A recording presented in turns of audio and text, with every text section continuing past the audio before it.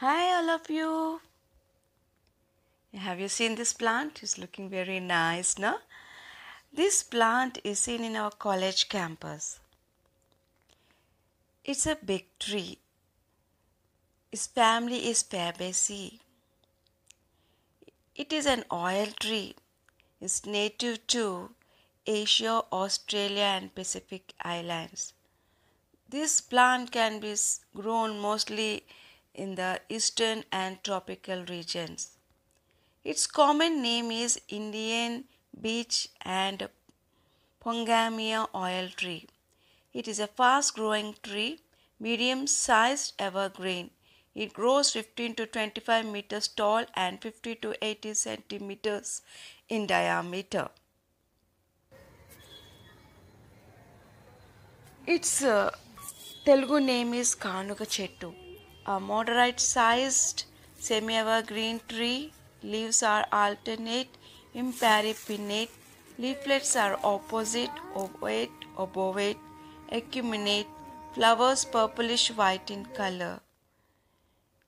It's a woody pod, obliquely oblong, indehiscent, seeded plant.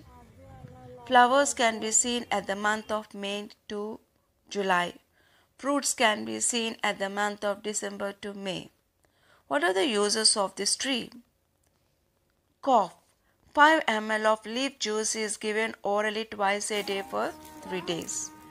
Diarrhea. 4 ml of leaf juice is given orally once a day for 4 days. Gonorrhea. 6 ml of root juice is administered once a day for 7 days. Peripheral neuritis. Stem bark is ground with the stem barks of Barringtonia acutangula, Calotropis gigantea, Cassia elliptica, and roots of Aristida funiculate are made into pills. These pills should be taken every day, morning and evening. Like that, the course is completed for 1 week. Rheumatoid arthritis. Root bark is boiled in gingerly oil, is stored in an earthen pot, and is given in doses of 1 to 2 spoons. Oil is also applied external to the affected part.